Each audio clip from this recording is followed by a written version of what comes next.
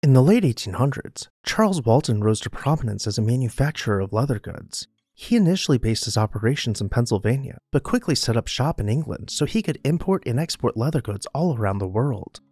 By the 1900s, he had become one of the world's wealthiest leather merchants and had gained a good reputation for himself as a generous employer, paying the highest rates to his employees in the industry. By 1910, Walton and Company had become so efficiently streamlined that Charles was able to sit back and enjoy the fruits of his labor, relying on his well-paid staff to execute their job responsibilities without a hitch.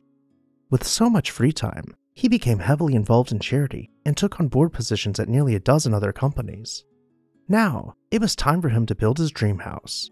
He hired renowned Philadelphia architect David Knickerbocker Boyd to design a rambling mansion, mixing the mission style with Mediterranean influence. The estate in St. David's consisted of 40 pristine acres of rolling hills, with 3 separate lakes scattered about the property. As we approach the estate he named Walmarthon, we will pass by the gatehouse, where, curiously, there is no gate to be found.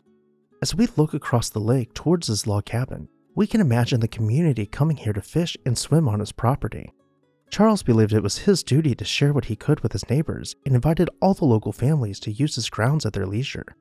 Continuing up the drive, we hear the soft creaking of the watermill turning. Then, looking ahead, the 7-car garage comes into view. This is a good place for us to step out and begin following the garden paths towards the house. As we make our way through the formal gardens, archways frame scenic views of the property. Not only are there arcades overgrown in ivy, at every twist and turn, there is a whole new world waiting to be discovered. Finally, we climb out of the garden, finding the porte cochere. Before we enter the mansion, let's zoom out to fully appreciate the curated and idyllic setting. To find the front door, we will begin ascending the stairs in the stone vestibule.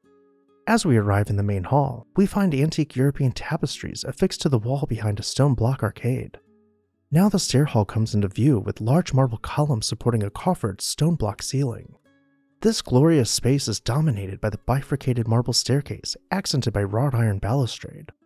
Directly across from the stair hall is the library, with a triple barrel vaulted ceiling soaring above oak-paneled walls and glass-paned bookcases. In an interesting play on architectural elements, the dining room's far wall terminates into a groin-vaulted alcove.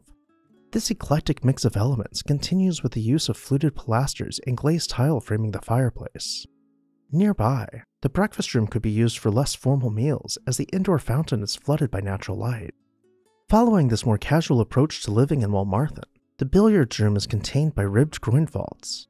From the terracotta floor to the glazed tiles surround, we can imagine this colorful space is warm and inviting despite its grand architectural composition. Unfortunately for Charles, his time in the house was cut short.